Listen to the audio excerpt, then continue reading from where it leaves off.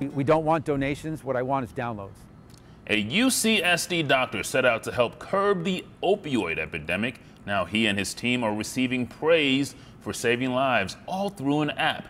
ABC 10 News reporter Ryan Hill tells us how this app is exceeding expectations. It was important that physicians today do something to help this problem. Dr. Mark Greenberg, a pediatric anesthesiologist at UCSD, says he's a driven man. So driven that he and his team are in the midst of a UCSD study showing that their app, Rescue Me CPR, is training people to step in and perform CPR on someone experiencing a fentanyl or opioid overdose. What we're finding is that in completely untrained subjects, within 45 seconds, they were able to get the patient assessed, call 911, ask anyone to obtain Narcan or an AED, and begin chest compressions. And they can do a full round of 30 chest compressions within 45 seconds. Greenberg says that the next best thing to Rescue Me CPR takes over a minute longer to get all of that done. We're trying not to change versions during the study, but we've already shaved off at least 10 or 15 seconds with some other additions that we've learned from the study.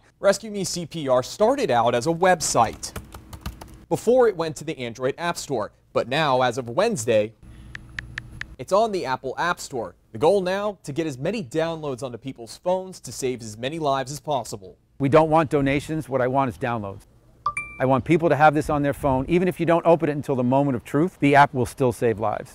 Ask me next time, I'll feel much better when I have stories of that there's 1 million downloads and, 5,000 lives saved. Ryan Hill, ABC 10 News. Parkland school shooter will